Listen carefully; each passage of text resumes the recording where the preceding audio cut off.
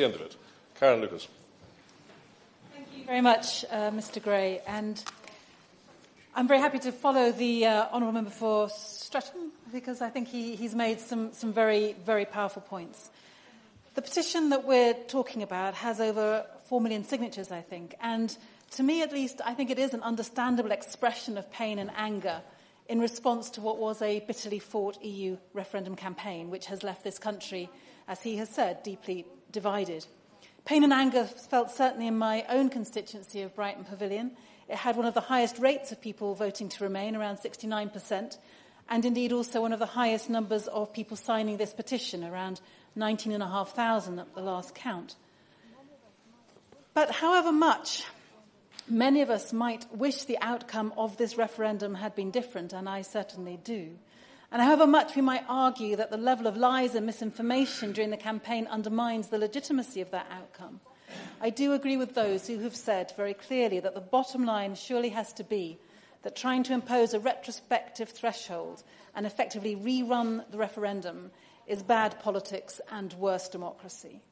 What better way would there indeed be to reinforce the perception that the so-called metropolitan elites care nothing for those in more distant and perhaps disconnected communities than simply to ignore everything that they have said?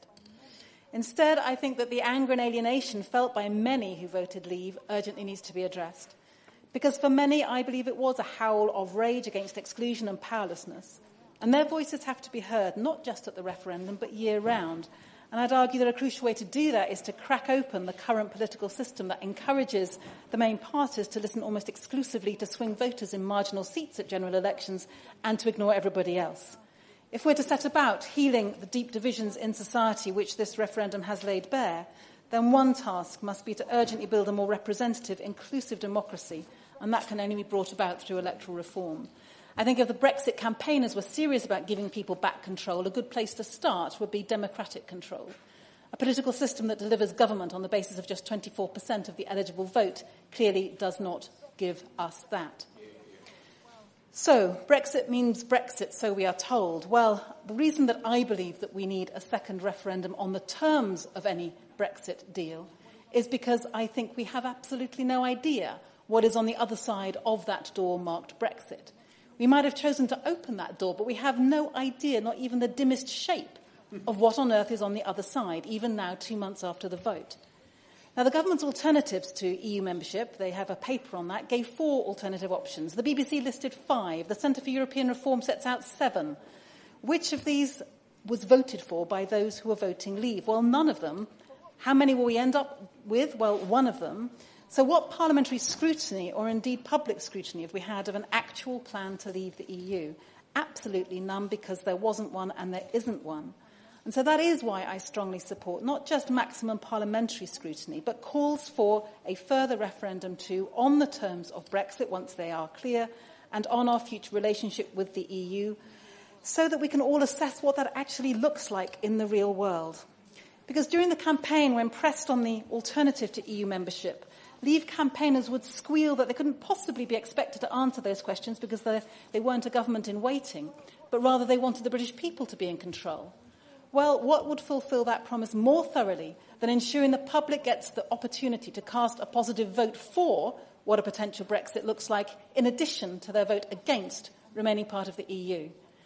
And before that referendum on the terms of Brexit takes place, I think lessons absolutely must be learnt, and the government needs to take a long, hard look at the Electoral Reform Society's report called Doing Referendums Differently. Let me just quote a few things from it. They say there were glaring democratic deficiencies in the run-up to the vote, with previously unreleased polling showing that far too many people felt they were ill-informed about the issues.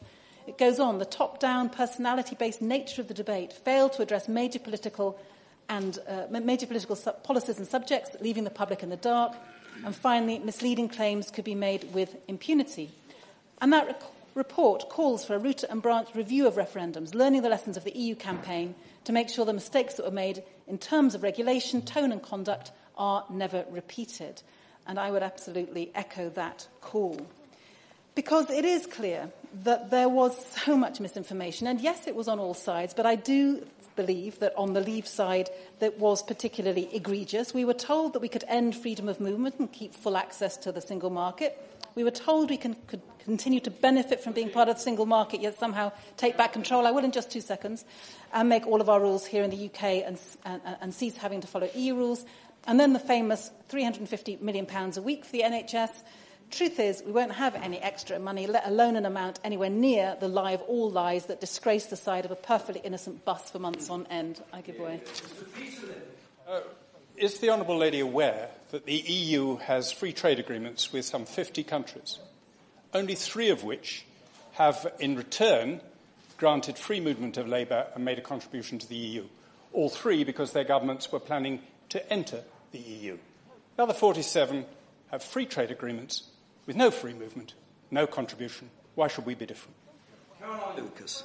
Is the Right Honourable Gentleman aware that there is a wealth of difference between free trade and being part of the single market? He has talked on at length about tariff barriers. The big issue about membership of the WTO is non-tariff barriers. You know, he really should keep up with where the debate is at, because that is where it's at right now. All of this focus on tariffs was a very clever red herring for most people that don't know about trade agreements. But I've actually studied trade agreements. I've worked on them for years, and I can tell him there is a wealth of difference between trade agreements and membership of the single market. And that was yet another lie perpetrated during this referendum campaign.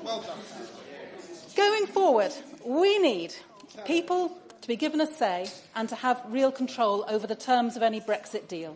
We need maximum public engagement and parliamentary scrutiny. And that means the government must set out its plan for what it wants Brexit to look like. It needs to present it to the people, I believe, in an early general election to secure a mandate that currently it does not have. And then it needs to ensure full and proper parliamentary debate and scrutiny, and only then allow MPs to vote on whether to invoke Article 50 and set in train the formal process of leaving, so we know what direction that train is going in. In addition, we should be arguing for wider public engagement, giving opportunities for meaningful input throughout the process, as well as maximising input from civil society organisations, NGOs, charities, businesses, local authorities and other stakeholders. To claim that we want to take back control of the UK's future, but to refuse measures to maximise parliamentary and public scrutiny, I think is unforgivable, I think it's contradictory, and I think it's harmful. So, Greens argued during the referendum campaign that outside the EU there's a very real danger the UK will seek to compete with other countries by weakening social and environmental protections and by becoming effectively a tax haven. That is still the case. So I think that in this debate running up to a second referendum on the terms of a Brexit, some of the key issues that we'll be wanting to keep in mind in terms of how we might vote on that second referendum will be things like whether or not we can maintain freedom of movement and full rights of EU citizens in the UK, whether we can continue to have full access to the single market, whether we can have crucially important environmental protections that we currently enjoy thanks to our EU membership, whether that's on air or water or wildlife, and not just keeping what we have, we should be improving that and absolutely locking that down in law. And one of the big concerns I think people have right now is about what is going to happen to things like the Habitats Directive, the Birds Directive. These are gold standard when it comes to environmental protection. And what we need to see is those preserved in any new environmental settlement. That needs to be perhaps in a new environmental act. But whatever happens, we must not see a race to the bottom in terms of standards. We need to retain EU-derived workers' rights, social and consumer protections and human rights, again as a bare minimum that we should seek to build on.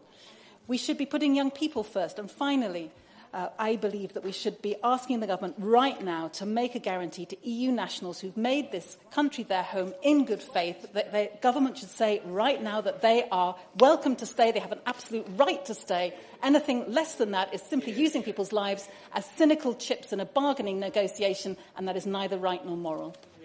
To James Cleverley.